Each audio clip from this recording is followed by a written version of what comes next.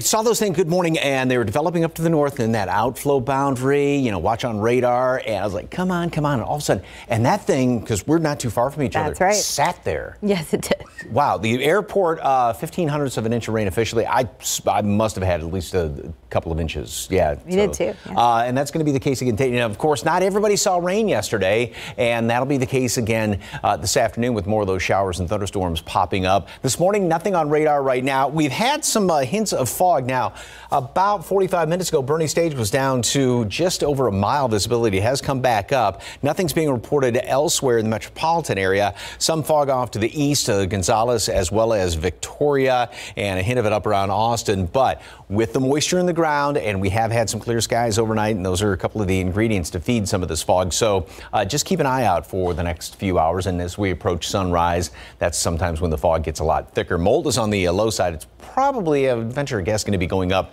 later on today with all that moisture in the ground. Yeah, it's not bad out there temperature wise. I mean, 72 degrees. Yes, plenty of humidity in that patchy fog here and there. And then later on this afternoon, we'll have sort of a mixture of sunshine and clouds, some scattered showers and thunderstorms around the area, about a 40% chance for some rain. It is going to be hot today, 94, still not quite up to a normal high. We're going to be staying mid and maybe even upperish 90s as we approach the end of the week, and a couple more days with a stray shower or two. More on that in just a few moments. Steph, Mark?